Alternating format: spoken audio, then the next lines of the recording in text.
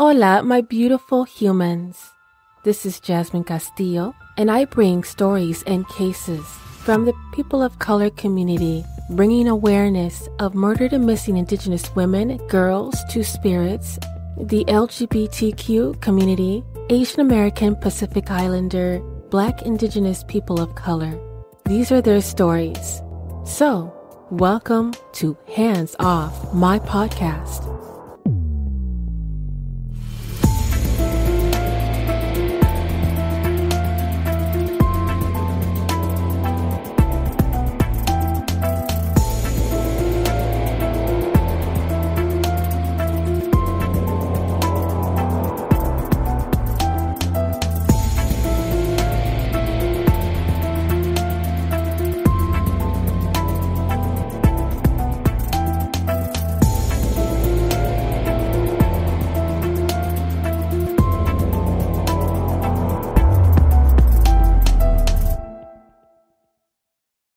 What does a bank robbery, an ATM card, and a blue bin has correlations with a story about a missing and murdered Indigenous woman?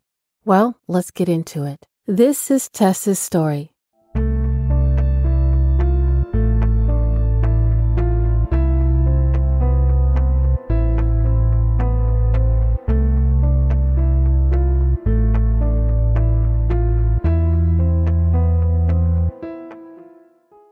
Tess Morgan Monet White was born June 30th, 1990, in Milwaukee, to Lee and Kim White. Lee and Kim had 3 children. Lee was Potawatomi and Kim was Ojibwe Saulteaux. Potawatomi and Ojibwe historically have been allies and are 2 of the 3 tribes that make up the Council of 3 Fires. Here's a little history about the Potawatomi and Ojibwe in Wisconsin. So based on the records of French colonizers, Potawatomi lived in present-day southwestern Michigan in the early 1600s. It wasn't long after that they were forced to move to the Green Bay area in present-day Wisconsin due to conflict with another tribe. They were pushed to Missouri and eventually to Oklahoma during the Indian Removal Act. Something that I had learned that not all Potawatomi went South Summit. They were able to stay where they were. Tess's ancestors are called the Forest County Potawatomi. She had grew up and went to school in this area, which was about 3.5 hours from Milwaukee. So her mother's side was Ojibwe, specifically called the Bad River Band of the Lake Superior tribe of Chippewa Indians. And to even be more in depth as to why I'm saying she's Ojibwe and that the band uses the name Chippewa, it's because the first 2 names are referring to the same people. And second, it's mostly importantly, Ojibwe is what Tessa's family uses. So I will respect her and her family by representing that.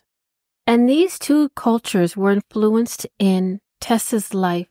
Tess grew up in the Forest County, surrounded by the Potawatomi culture she loved. She embraced her love of traditional dancing as a child and hoped to have become a veterinarian. But as things became more and more in her teen years, things got sidetracked. Tess left home at the age of 15. Her father was battling alcohol use disorder and was a repeated DUI, which is a sign of alcohol addiction. And right around the time that she was leaving home at 15, she did move a lot, and she started to use drugs in 2010 at the age of 20. And this was around the time that she actually enrolled herself in a rehab facility located in South Dakota to get herself on the track to achieve more and to become more connected spiritually. She had dreams, and she wanted to conquer her childhood traumas and pain and her usage of drugs and alcohol. Tess did struggle off and on, and during that situation, Tess, who was 20 at the time, moved in with her aunt that resided in West Dallas, July 2015. Unfortunately, at this time, her younger brother, who also fell in the generational cycle of drug usage, died of a drug overdose. Generation cycles of addiction is not strictly genetic. And it had a lot to do with the circumstances that either one or both parents contribute to substance abuse in the home. And this is alcohol and drug trauma. And it's a big environmental factor that does affect a lot of families. Charlene and Tess had a good relationship where Tess did contact her once in a while if she was hanging out with friends. I mean, her being 25 years old and staying out is not unusual. What was unusual is when Tess stopped contacting Charlene, and when Charlene tried to call her and check up on her, her phone went to voicemail. And this is when she got concerned. Around May 14th, 2016, Charlene reported her niece, Tess, missing. The last time that she recalled seeing Tess is on May 4th, was around 7:30, and Charlene identified that Tess came home, she grabbed some clothes, she threw them into a bag, and then she left.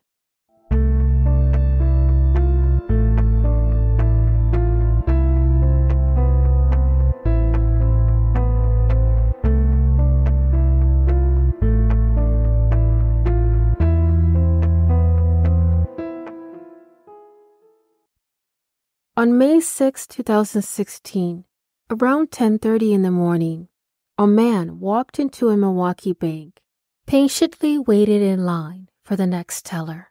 He pulled up the side of his shirt and exposed what looks to be a gun to the teller and repeated his request. She pulled the money out of the drawer and put it on the counter. When the teller began emptying a second drawer, this guy grabbed whatever was on the counter and left without even waiting for the additional cash from the second drawer. That very moment, the teller hits the robbery alarm, while another caller called 911. And police responded to the scene. Looking at CCTV footage, they were able to identify the robber. He did not disguise his appearance. All he was wearing was sunglasses. Police pulled a clear photograph and released it to the local media on May 10th. Anonymous tip came through saying that the man was a 44-year-old Shante Pearson. The officer pulled out an old booking photo, and it was quickly identified that Shante Pearson had previous arrests, and they compared it to the security footage. So they immediately issued a warrant and had someone surveil his residence, but he never showed up. On the next day, May 11th, there was an anonymous phone call identifying that a police officer in Denver just pulled over a white Chevy Avalanche for a minor traffic violation. The plates on this truck were from Wisconsin, and the driver was a woman who identified herself with a fake name and explained to the officer that she had no ID. And so the officer asked the passenger for their identification, and he handed over his Social Security card with the name Shante Pearson on it. So as this white Chevy Avalanche was waiting for the officer to run the information, Shante Pearson got out of the truck. Fortunately, the officer did catch up with him and did confirm that this was Shante Pearson and a warrant for the bank robbery from Wisconsin. And the officer did later on identify that the woman who was driving the truck provided a fake name. Her real name was Tiffany Simmons. Tiffany is the friend of Tess. And this will be extremely important when we go back to the day that Charlene reported Tess missing. She had used her sister's name as an alias. Tiffany also had a warrant out for her arrest at the time.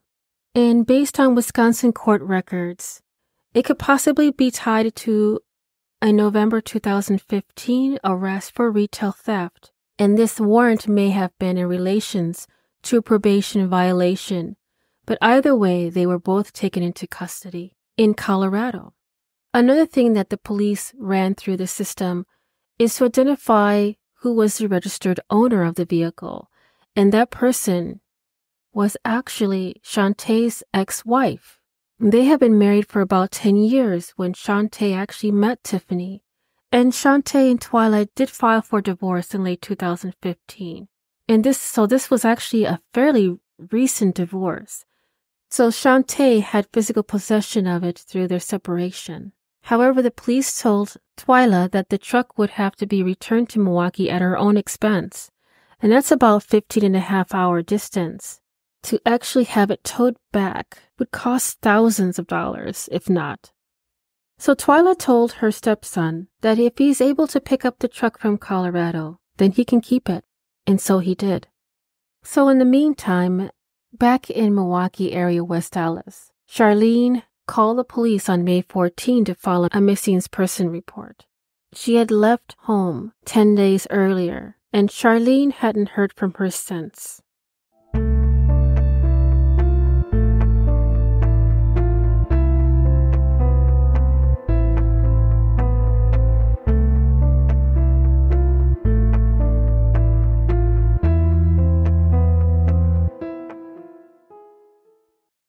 When the police started to investigate on the case of Tess, they decided to give Tess's cell phone number a call, and they themselves received a recorded message. Also around this time, Charlene had identified to the police officer that Tess just found out that she was 2 months pregnant on May 3rd, and did inform the father, Alex, and he was later on brought in for questioning by the police on May 20th. Alex did say that he texted Tess on the 4th, and she replied on her text that she was waiting on a ride to the mall and had some clothes and shoes that she was going to return to the store because she needed money. And she did identify to Alex in this text that she was going with a friend named Tiffany. Charlene also identified to the investigators that Tess did discuss that there was money issues around the time that she was being picked up. And she wanted to ride to the bank so she could move her money from one account to another. Supposedly this friend, Tiffany, had taken $200 from Tess' account using Tess's ATM card without permission. So here's the timeline. May 4th, Tiffany and Shantae pick up Tess in front of Charlene's apartment. May 6th, Shantae Pearson is allegedly the bank robber suspect that is on a run with his girlfriend. May 10th and 11th, an anonymous tip is called in, identifying the white truck and the persons of interest pertaining to the connection of that white truck. Colorado identifying the arrest of Tiffany Simmons and Shantae Pearson. May 14th, Charlene filed a missing report of Tess White. May 17th, a farmer found the remains and was later identified White's DNA. I would quickly go over the description identifying what Tiffany and Shantae had done to Tess, because I don't want to give them the time of day, and I don't want to glorify on how they tortured and killed this beautiful woman, Tess White, and her unborn child. And the reason why I'm doing this is because I also want to honor the grandmother, Janice Madosh Smart, because I agree with her. She wants to remember her granddaughter, the beautiful life that she had before these two people took her away from her family. So on May 4th, 2016, Tess left her aunt's home, Charlene, being picked up by a white pickup truck.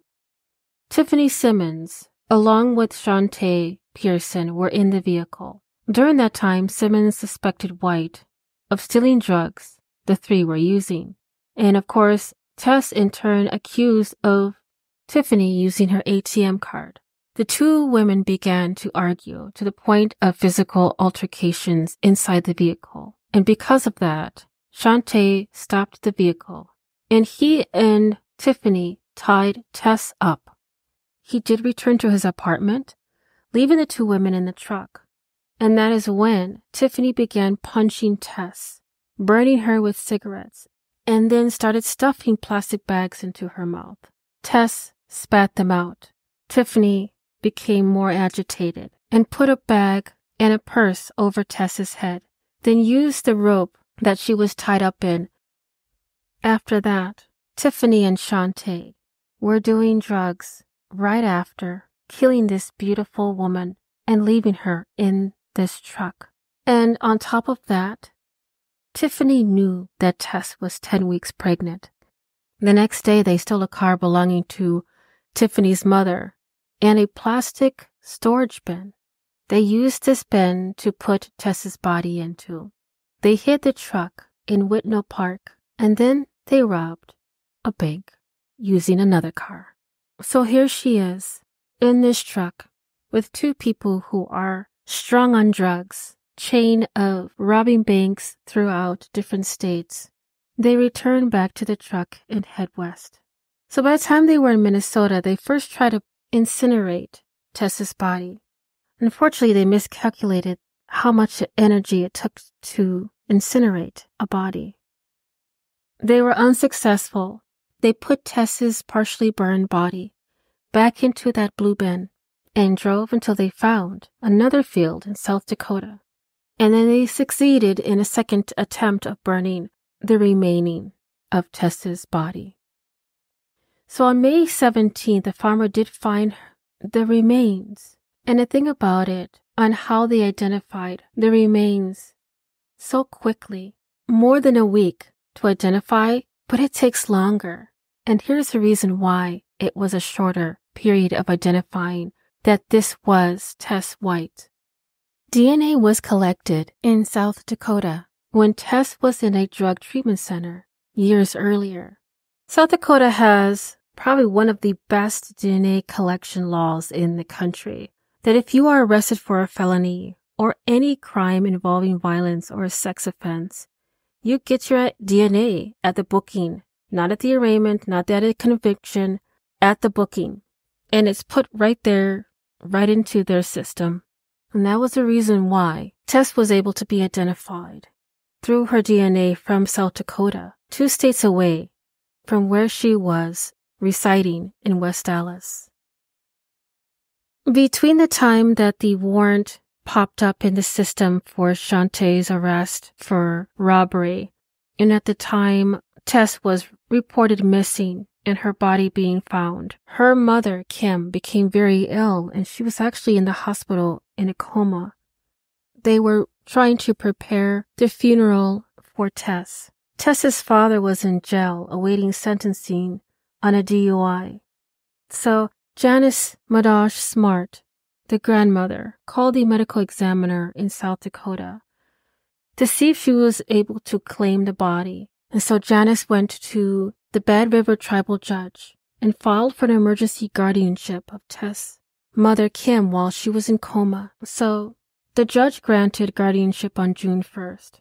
By June 3rd, Tess's body along with the remains of her unborn baby were sent to Ashland, Wisconsin to prepare for a traditional Ojibwe funeral. Janice wanted to wait until Kim had recovered enough to attend the funeral, but nearly 3 weeks had gone by, and there wasn't a change in Kim's health. And during this time, Tess's spirit must rest in the Ojibwe belief, because the spirit stays until the body is buried. So on June 22nd, it's a vigil of fire. It's a 24-hour, round-the-clock wake that lasts for 4 days. And the fire must be maintained during the entire time. And on the 3rd day of vigil of fire, Tess's half-sister, Shannon, had actually gone to court on behalf of Father Lee from a Milwaukee County judge that signed the order giving Shannon the right to make the decision on the burial and funeral arrangements for Tess.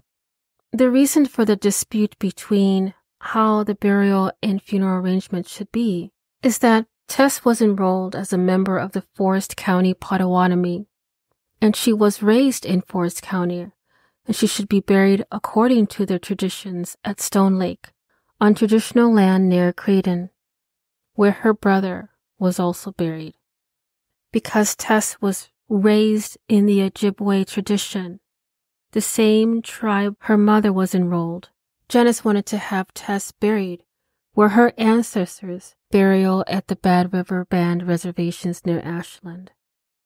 All in all, they were able to agree between the two sides of the family And so Janice, the grandmother, would take responsibility for the burial of Tess and her unborn child. And because her body was burned, Tess White's family decided to use a dress and moccasins for her ceremonial Ojibwe burial. Tess was finally able to rest 2 months later.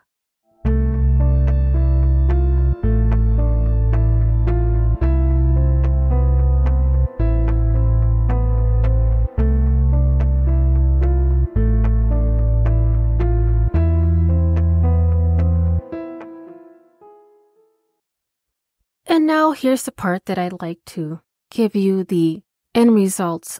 And yes, justice was served.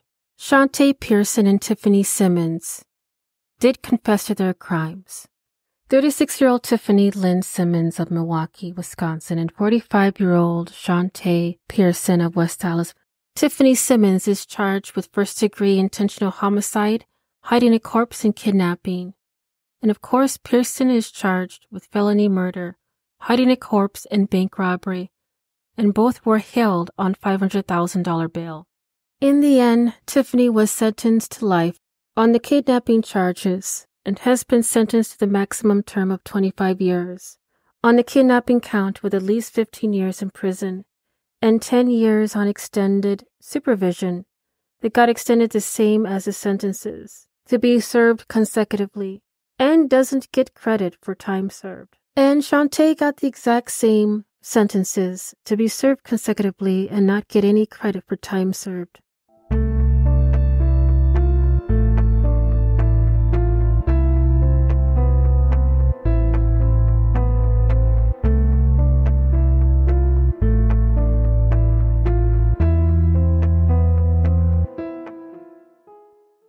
There is 40,000 unidentified remains in the United States, and of 13,000 of those are in NamUs. So when we see a Jane or John Doe case that doesn't get a match, we always think to ourselves, like, did the family even know that they were missing? Were they even reported? And there is times that yes, there's a high percentage that they are reported, but there is also instances where they were misidentified because the family identifies the missing loved one with a dead name, or a misappropriation of their gender, or the misappropriation of their ethnicity, or the misspelling of their name. One of the things that I would love the listeners to support and learn more, because today is May 5th, the official day for Murdered and Missing Indigenous People Awareness Day. And to some people, there's not much information on how an awareness even begins. Well, it all began in 2013. A beautiful woman named Hannah Harris. Her death and injustice started the MMIP. And to become more enthralled and educate yourself on murdered and missing Indigenous people, I provided the link of Hannah Harris's story. If Tess' story touched you and you'd like to at least do a tribute in honor of Tess Morgan Monet White, there is a link where you can actually plant a memorial tree in her honor. I will place that in the show notes. And because this month I will be honoring murdered and missing Indigenous women, girls, two spirits, I would love to give a shout out in supporting the grassroots and awareness for the organization for this month, the Missing and Murdered Indigenous People and Families. This organization is a survivor-led grassroots. They work with families and the loved ones that have gone missing, being murdered, exploited, trafficked, and so forth. The founder of this company is Roxanne White. She is the boots to the ground organizer, because she herself is a trauma survivor. Roxanne is Nimipu, Yakima, Nuksak, and Ani. I'm wanting to support your cause, and hopefully the listeners are right along with me. I will provide her links as well as her Facebook page in the show notes. Thank you for listening to Hands Off My Podcast. If you are enjoying the podcast and you'd like to support the mission, I do have a Patreon membership that will help the cause and bring more detail on cases and stories from the people of color community. If you yourself has a lost loved one or a story suggestion, please don't hesitate to contact me at email handsoffmypodcast@gmail.com. And if you are only able to support in another way, please give this podcast a 5-star rating on Apple or Spotify and continue to listen to upcoming episodes every Thursday, wherever you listen to your podcast. Dios te bendiga.